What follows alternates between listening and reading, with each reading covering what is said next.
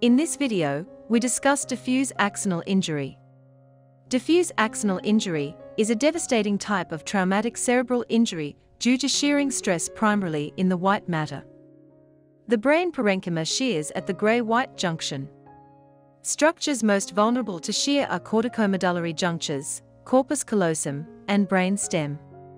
It can be diffuse or focal. The DAI lesions are usually multiple, an elliptical shape. The long axis is parallel to the disrupted axonal tracts. Range in size from 5 mm to 15 mm. They can be either hemorrhagic or non-hemorrhagic. At CT, DAI lesions may be occult, especially when they are non-hemorrhagic.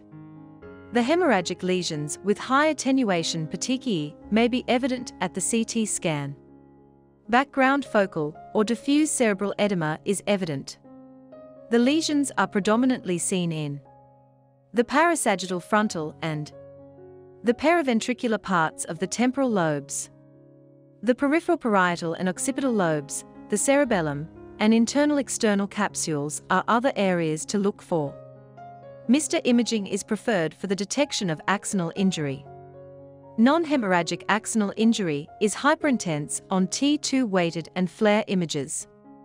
When hemorrhagic, axonal injury is hyperintense on T1 weighted images and hypointense on T2 weighted and T2* weighted gradient recalled echo (GRE) images. Restricted diffusion is seen on DWI. DAI tends to occur in 3 successive stages, progressively involving deeper structures with increasing severity of trauma. Stage 1 is characterized by lobar white matter lesions at the gray-white junction. Stage 2 additionally shows posterior corpus callosal involvement, usually involving the splenium and posterior body.